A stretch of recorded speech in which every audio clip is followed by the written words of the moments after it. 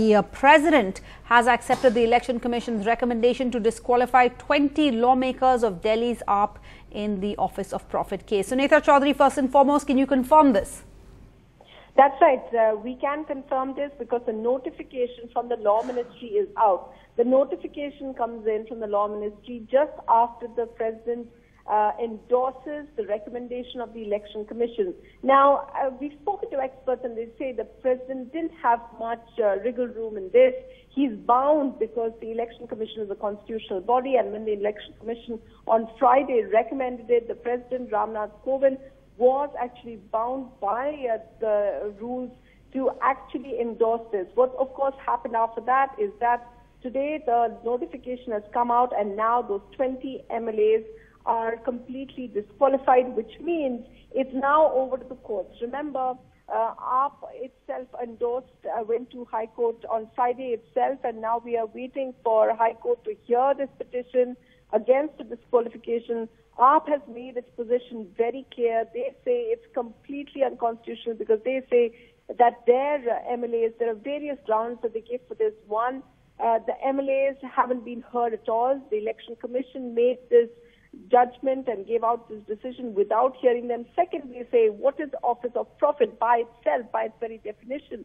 Because these parliamentary secretaries, which is what is said to be that they were holding dual positions, that they were MLAs and they were parliamentary secretaries. However, they say that they were appointed as parliamentary secretaries without even having any kind of remuneration. There was no salary, there was no official bungalow. So why is it called an Office of Profit? That's the second point they make. They also point out that when the Lieutenant Governor refused to sign their appointment, well, they were never made parliamentary secretaries in the first place. So why are they being disqualified for holding an office of position, something they weren't even allowed to take?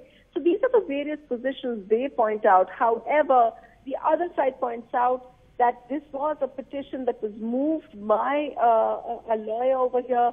Also, the Congress completely supports it. So the opposition on this issue, Sarah, for now, the opposition had completely been united on this.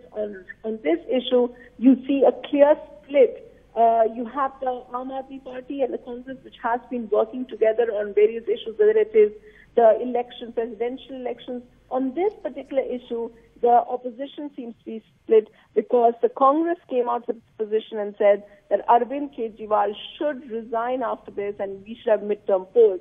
But before the issue of midterm polls, now it's up to the courts, the High Court, to decide whether the disqualification of these 20 AAP MLAs, whether it's legit. And if the High Court upholds it, that means that we are going to see a significant by-poll taking place of 20 seats in Delhi. Remember, when the Delhi election, Arvind Kejriwal's election took place, it was an extraordinary election where we saw not just a sweep, it was 67 of 70 seats going to the Aam Aadmi Party. That is now considerably reduced with these 20 MLAs going. We've seen in previous some by-polls taking place, for example, Jarnail Singh's by-polls, that the AAP didn't do so well. The AAP lost that particular seat. Even of Rajouri Garden, it lost that particular seat to the BJP. So this 20 election that takes place will be a huge referendum on which way things are going before 2019. So politically, very, very significant. But for now, one doesn't need to worry about the polls so much. It's more looking at the courts and seeing how this plays out in the courtroom.